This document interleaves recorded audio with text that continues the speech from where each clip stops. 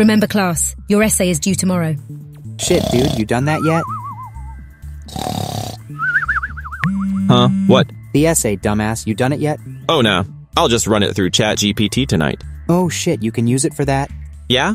What have you been using it for? I just don't really use it. Can you two please be quiet back there? I don't know. Can we? Alright, let's get this shit done. Oh shit. That means I'll have to think.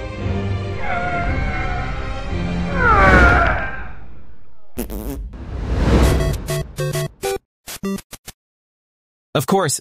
It's perfect.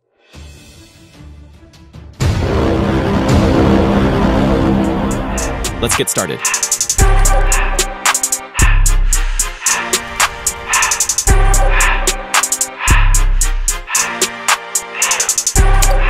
Love that part of the video. So I'm sure you're all aware of your professor's tragic passing, considering you were literally all here when it happened. I mean, you even buried her and everything. Sickos. Is he done? Anyway, I'll be taking over from now.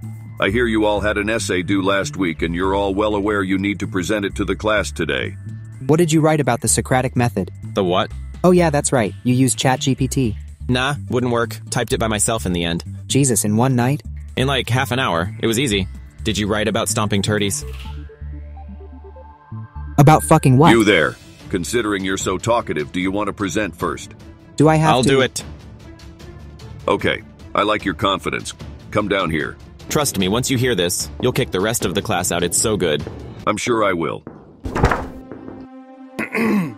Hello everyone, I present to you, Mario. The idea versus the man.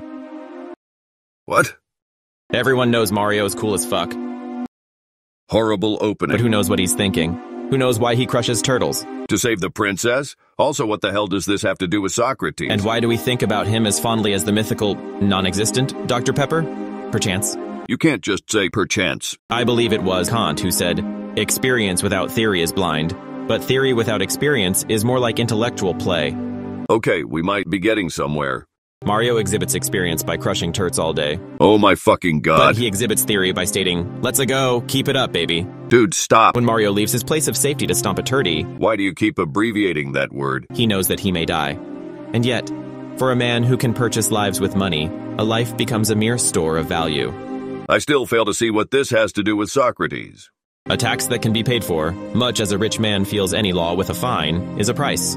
Okay, We think of Mario as a hero, but he is simply a 1%er of a more privileged variety. 1%er. The life kind.